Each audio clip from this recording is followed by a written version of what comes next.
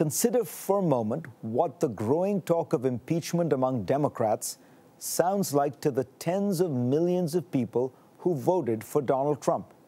Many of them supported him because they feel ignored, mocked, and condescended to by the country's urban, educated, and cosmopolitan elites, especially lawyers and journalists. So what happens when their guy gets elected? These same elites pursue a series of maneuvers to try to overturn the results of the 2016 election. It would massively increase the class resentment that feeds support for Trump.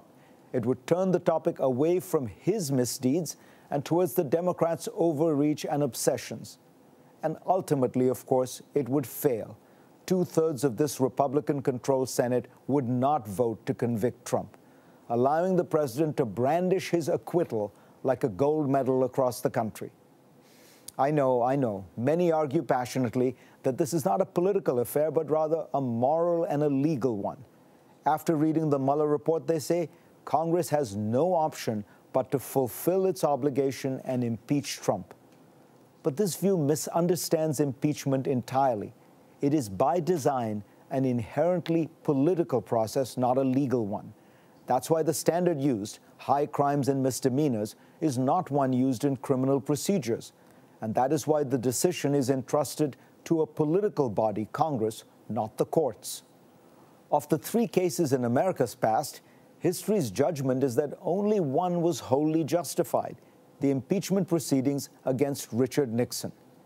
President Andrew Johnson's decision to fire his Secretary of War, clearly lawful, should not have led to his impeachment.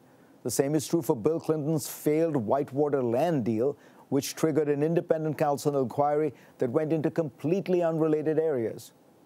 For some Democrats, impeachment talk might be a smart, if cynical, short-term calculation. If you are running for the Democratic nomination, say, it is a way to get attention. If you are consolidating your support with the party's base, the more fiercely anti-Trump you are, the better. But all these moves only work as long as House Speaker Nancy Pelosi slow rolls the process and stops it from getting out of hand. The Democrats have a much better path in front of them. They should pursue legitimate investigations of Trump, bring in witnesses, and release documentary proof of wrongdoing. But they should at the same time show the public that they would be a refreshing contrast to Trump, substantive, policy-oriented, civil, and focused on the country, not on their base. America is tired of the circus of Donald Trump. That doesn't mean they want the circus of the House Democrats.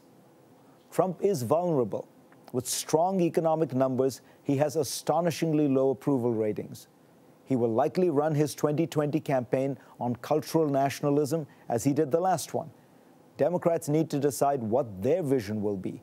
That should be their focus for the next 2 years, not the unfounded hope that if they pursue impeachment, somehow a series of miracles will take place, a deeply divided country will coalesce around them, and Republicans will finally abandon their president. The real challenge for Democrats goes beyond Trump. It is Trumpism, a right-wing populism that has swelled in the United States over the past decade. Surely the best way to take it on is to combat it ideologically and defeat it electorally.